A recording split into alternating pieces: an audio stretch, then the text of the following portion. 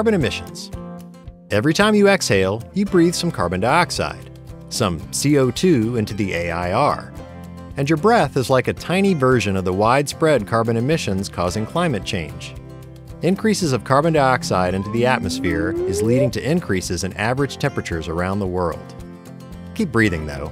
Your breath, your carbon emissions, are not the issue. Most of it comes from the burning of fossil fuels. That exhaust that comes out of a muffler? Think of it as a vehicle exhaling carbon dioxide, along with some other gases like nitrogen.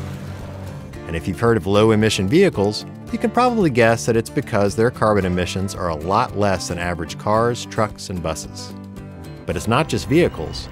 Anything powered by a fossil fuel releases carbon dioxide into the atmosphere.